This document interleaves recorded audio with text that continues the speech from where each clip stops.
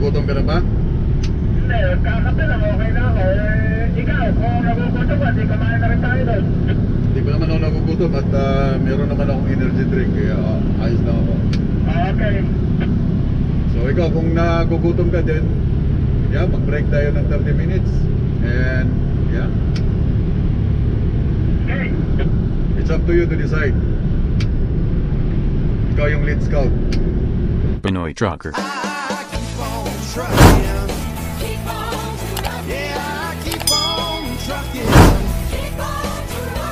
Okay, sa lahat ng highway dito sa Canada, ito yung pinakagusto ko. Ito yung Ontario Trans-Canada 1, eastbound, westbound.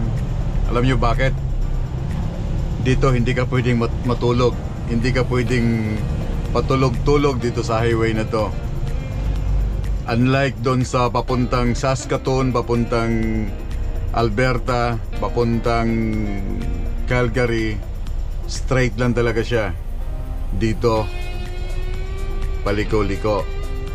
So bakit paborito kong lugar na ito? Dahil dito kailangan alerto ka palagi. Alerto ang iyong mata, alerto ang iyong pakiramdam, alerto ka sa lahat ng bagay. Dahil konting pagkakamali mo dito, konting pagkakamali mo dito sa highway na to, 6 feet below the ground ang hahantungan mo. Kung hindi ka mahulog dyan sa lake, hindi ka mahulog dyan sa lake, babangga ka sa bato. So kailangan, bago ka titira sa highway na to, kailangan kondisyon yung utak mo, yung katawan mo. Dahil hindi lang ikaw yung magkakaproblema kung once na pakaangkaang ka dito. Baka ang delikado pag makadamay ka pa ng ibang motorista. Kaya dito dapat alert, alert, alert.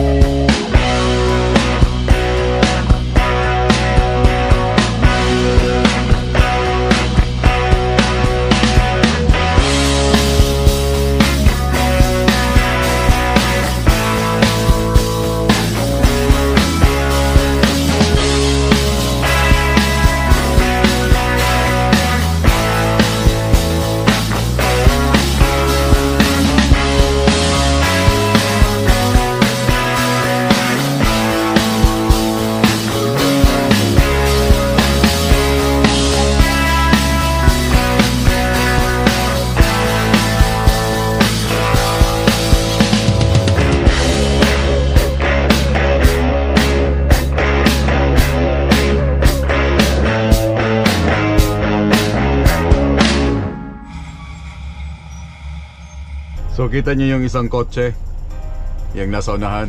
Tingnan mo pag nakatutok siya masyado sa trailer.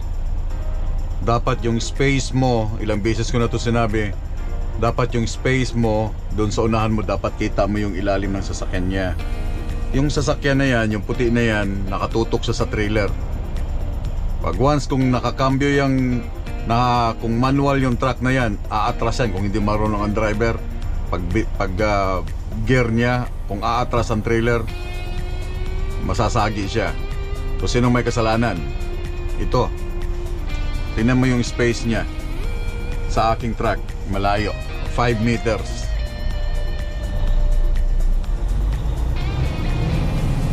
At isa pa, yung mga motorista sa Pilipinas, dito sa Canada, yung posisyon ng kotse na yan, hindi niya makita yung side mirror ng truck.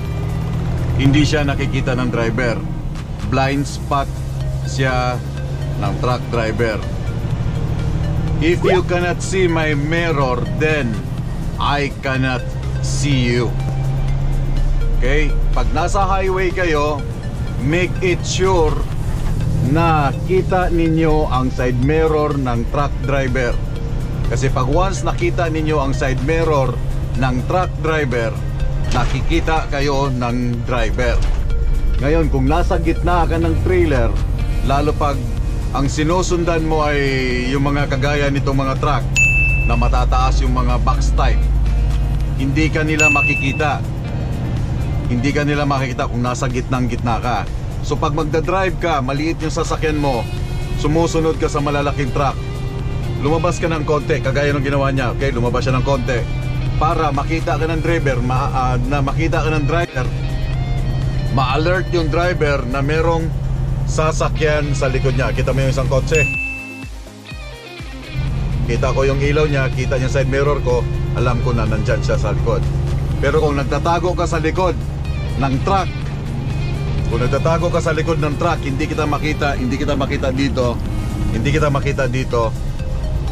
then I cannot see you. Blind spot ang dating mo sa amin. Alright? Yung mga kotse, no? Yung mga kotse na nandito sa Canada, yung mga gumagamit ng mga maliliit na sasakyan, make it sure na nakikita ninyo ang side mirror ng truck driver para makita kayo nila na nakasunod kayo sa may puwitan. Pre, meron nakasunod dyan sa iyon na isang kotse sa likod. Pagbibigyan ko na. So dito pag umaarangkada kami, may mga passing lane, inahayaan namin yung mga maliliit o yung mga mabibilis na mga sasakyan na makapag-overtake. Ganon kami ka mapagbigay. So babalik ulit kami sa aming linya dahil clear naman, wala dun sa likod.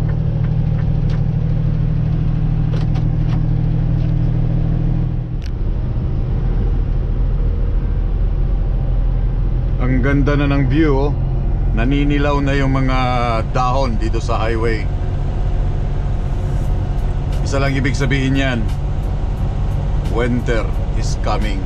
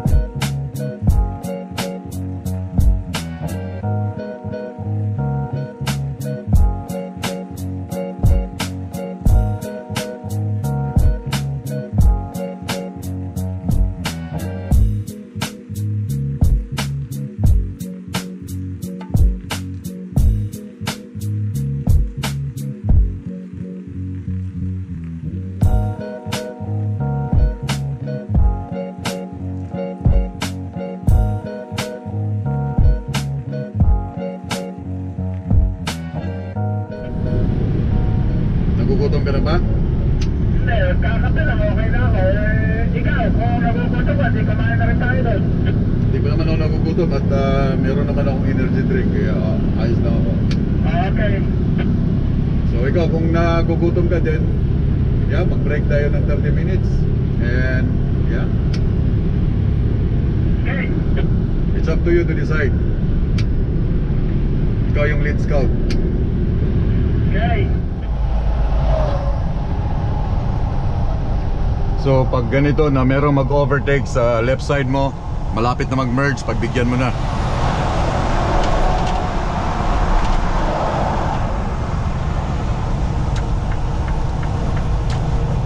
Kasi may mga driver talaga ng mga ulaga. Kung kailan magme-merge na, tsaka sila mag-overtake.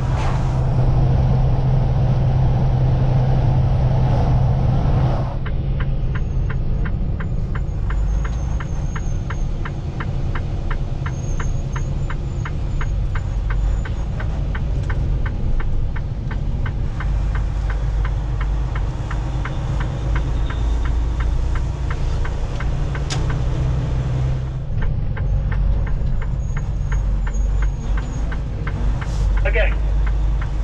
Okay.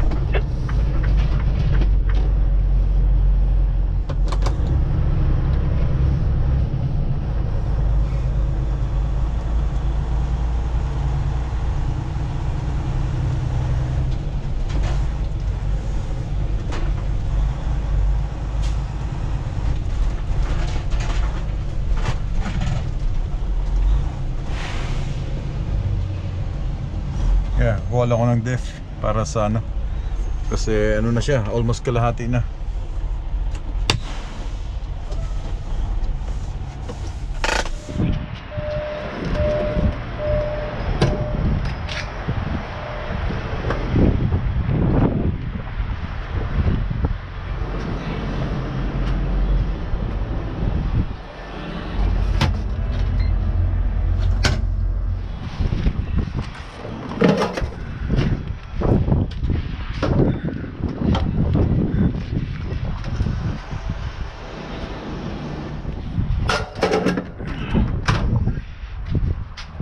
So 27 liters yung nilagay ko. Then magche-check na rin ako ng gulong dahil gabi na. Yung last stop namin sa ano na, sa Thunder Bay. So bago ako alis dito, check lang muna.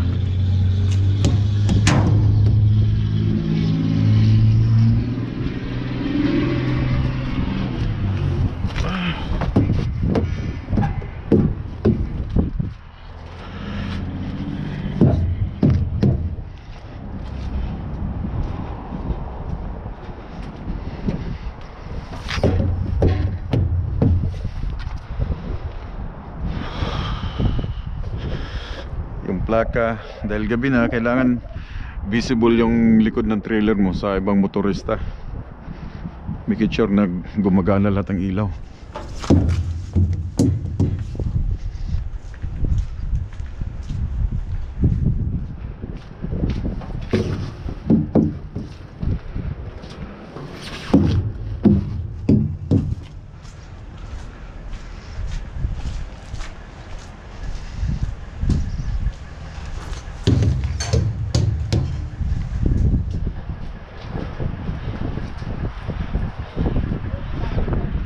Ha? Ayaw basahin yung card.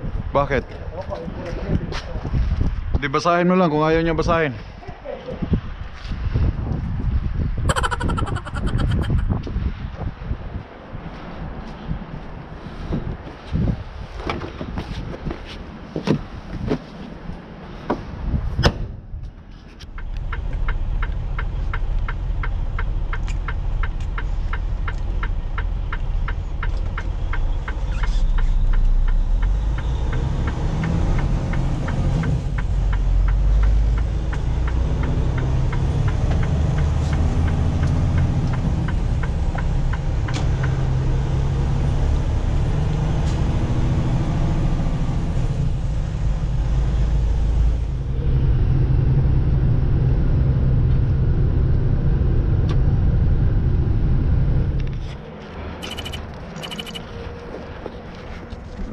So tutulungan namin itong na-stuck dito.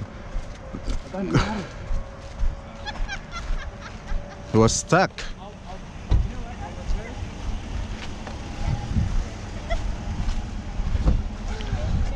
Chris, I don't have a shovel. You have a shovel? No.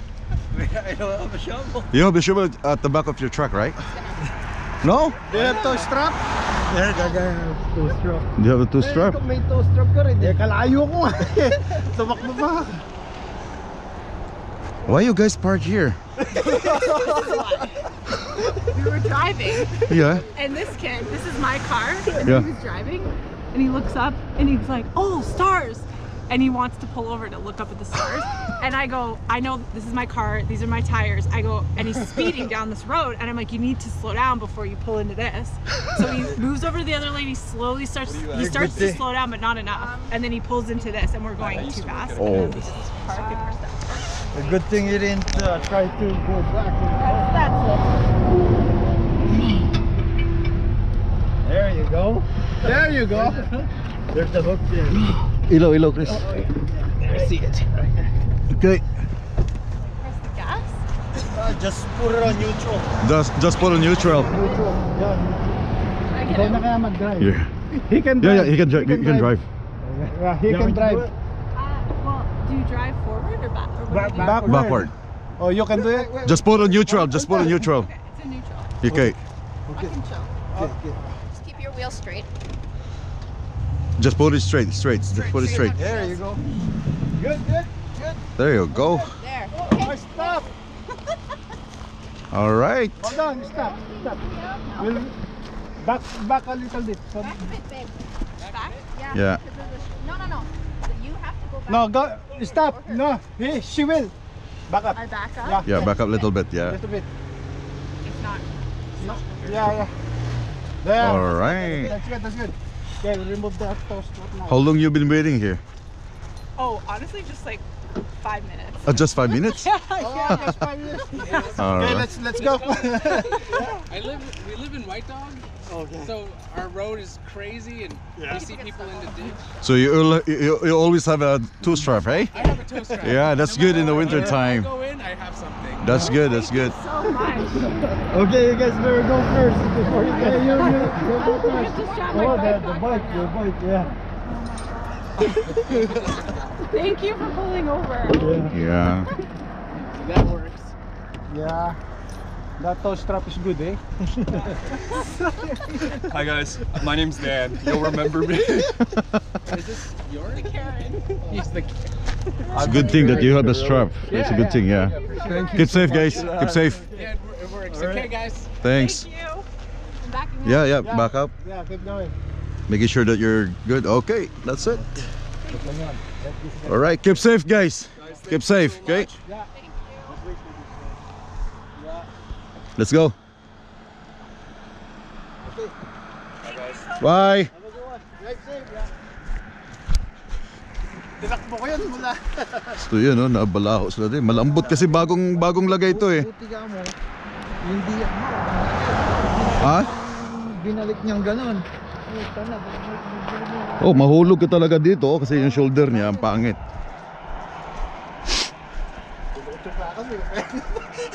Ha?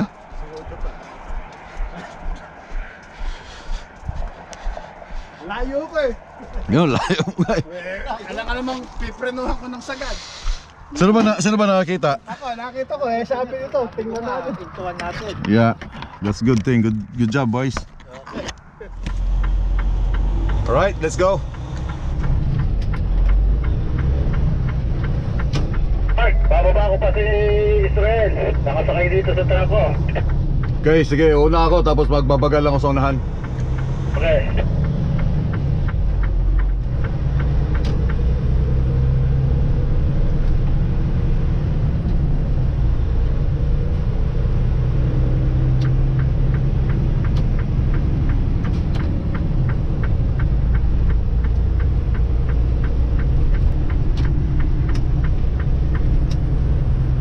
So ganun nga dito no, kaya nga tinatawag na friendly Manitoba. Dahil pag may nakita ka na nakaditch dyan or kailangan ng help, kailangan mong tumulong. Lalo pag winter time, kailangan mong tumulong.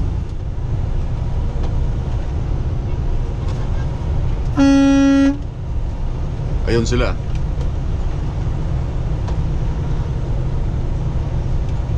God bless. PINOY Trucker. I keep on trucking.